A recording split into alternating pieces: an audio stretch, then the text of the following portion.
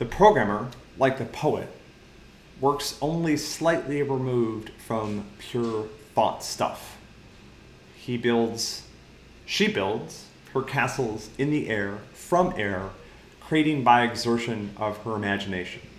Few media of creation are so flexible, so easy to polish and rework, so readily capable of realizing grand conceptual structures.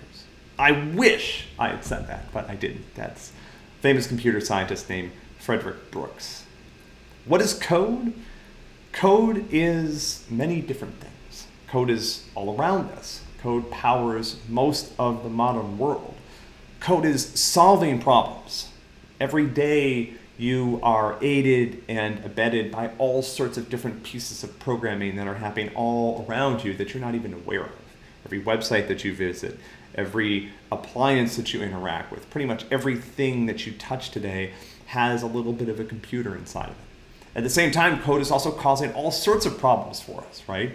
Think about all the issues that we're having with, online. I'll just say it that. I mean, you can use your imagination and connect the dots there. There's all sorts of different things that, code is also causing a problem. So in some ways, code is our modern existence. But when we talk about programming, typically we're talking about speaking a certain language, expressing ourselves in a particular way so that a computer can understand. But code is also text, as Frederick Brooks points out. Programmers are like poets. We work with text. We craft stuff that at the end of the day, you might even think is beautiful.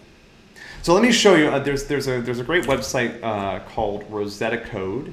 I want to show you that website. So before I talked a little bit about how Hello World is such an incredible example of a program because it exists in pretty much every language. So Rosetta Code, if you're not familiar with this website, essentially collects different examples of how to solve problems in different programming languages. And here is the list of all the different languages that it has Hello World examples for, right? And you can see there are, let's see, they're actually numbered, okay, 466 different programming languages, including Java. Let's find Java on this list. We could just make sure that we programmed Hello World correctly. And yeah, we did. This stuff we'll get to later, but the guts of it, which is this line right here, we got it, right? But you might want to sort of go navigate to the site and go through all the different ways, all these different programming languages. Some of you that think that you've been programming for a while have probably never heard of many of these. I've never heard of many of these.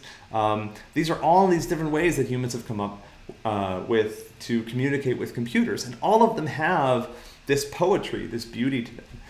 It's something that you'll start to see after you spend a lot of time writing code and start to realize that there are certain times that you've solved a problem that really make you feel good.